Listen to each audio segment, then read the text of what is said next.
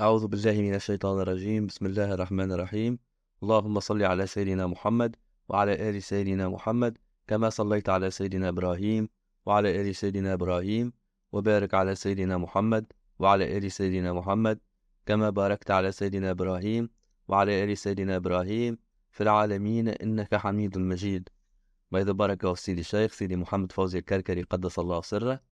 Notes from Mudhakara of March 20th 2024, Part 2. Before starting this video, I would like to state that this work would never have seen the light without Sidi Shaykh. If something is wrong, it will be from myself, and everything that is correct is from Sidi Shaykh. In the initial part of this lecture, Sidi Shaykh spoke about the divine light and the example of the light, based on the first part of verse 35 of Surah An-Nur.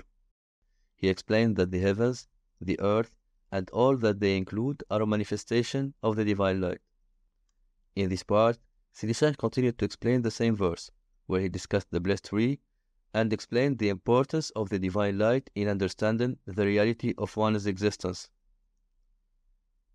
Sidi Shaykh said that if one were to leave the earth and heavens, he would discover that himself, the heavens, and the earth are in need of a light that emanates from a lamp in a glass in a niche.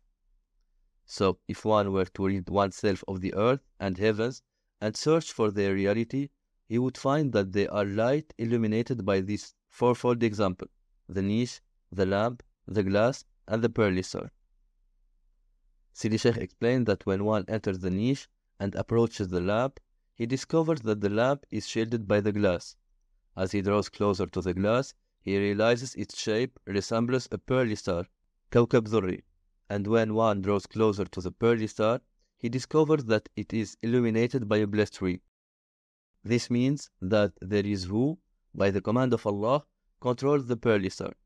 Therefore, this pearly star is in need and is lit from a blessed tree. This tree is blessed by Allah subhanahu wa ta'ala. It's an olive tree, which is neither of the east nor of the west. The intellect will ask, olive trees are on earth. Are they the source that lights the pearly star? No, for sure. Then why Allah described this tree as an olive tree? It's because the olive tree never dries. It's always green in all seasons and situations. Moreover, if one were to search within the olive tree, he would find that it relies on itself after Allah subhanahu wa ta'ala. Its energy and light are sourced from within itself, in contrast to other trees that require external resources. The olive tree, wherever it is planted, thrives and grows, and it supports the lack of water and difficult circumstances. To confirm that the blessed tree is not the olive tree on earth, Allah said that it's neither of the east nor of the west. This tree does not have directions. It lacks orientation towards east and west.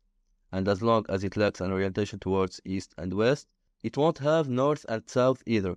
However, it does have the up and down directions because it's a tree.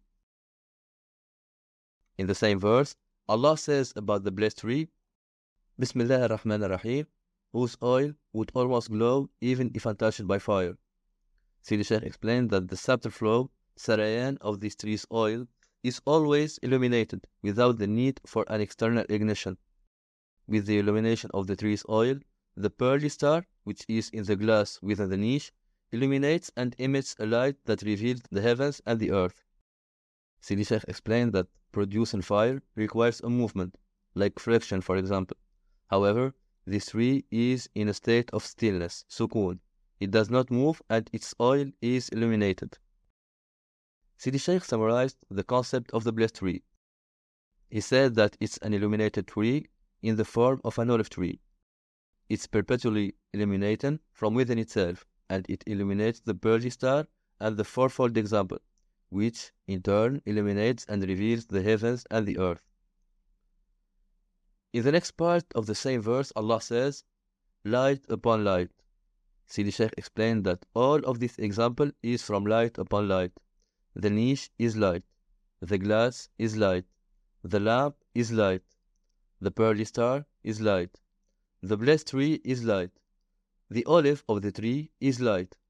It does not have directions, as it's entirely light within light. Its oil is an oily light that illuminates in a state of stillness, commanded itself by itself, and lacking nothing external after Allah subhanahu wa ta'ala. Then Allah says, Bismillah ar-Rahman ar-Rahim, Allah guides to His light whom He wills.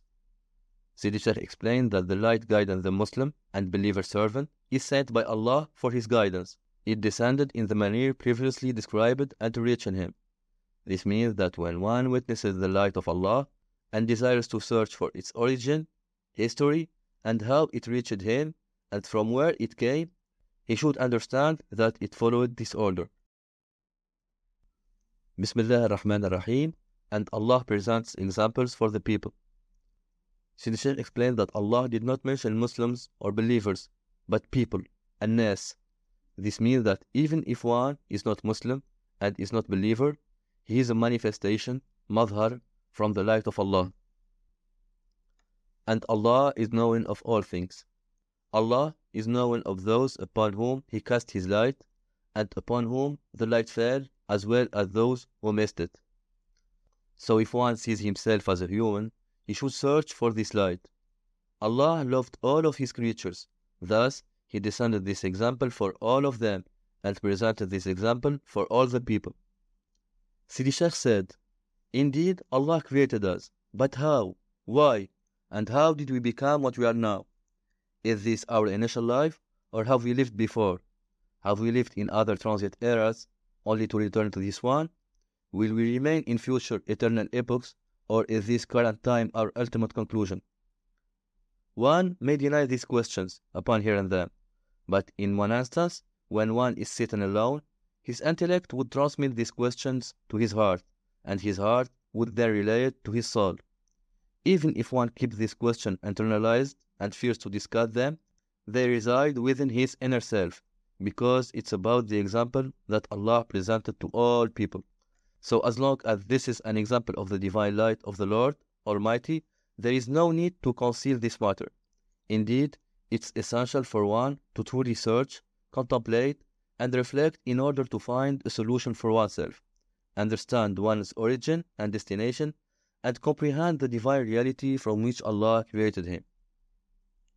So that was all for this video. Alhamdulillah الذي هدانا لهذا وما كنا لنهتدي لولا إن هدانا الله لقد جاءت رسل ربنا بالحق اللهم لك الحمد اللهم لك الحمد اللهم لك الحمد اللهم صل على سيدنا محمد وعلى آل سيدنا محمد كما صليت على سيدنا إبراهيم وعلى آل سيدنا إبراهيم وبارك على سيدنا محمد وعلى آل سيدنا محمد كما باركت على سيدنا إبراهيم وعلى آل سيدنا إبراهيم في العالمين إنك حميد مجيد سبحان ربك رب العزة عما يصفون وسلام على المرسلين والحمد لله رب العالمين.